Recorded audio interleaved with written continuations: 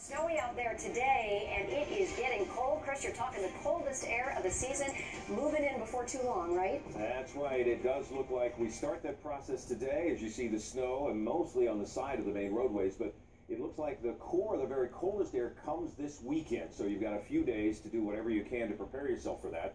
Kind of weather we haven't seen much this season, but before we talk more about warnings and advisories, just to let you know, there are some creatures that are fairly happy at this weather that falls, the snowy conditions we have. This is a picture I got just a few minutes ago from Greg Militz.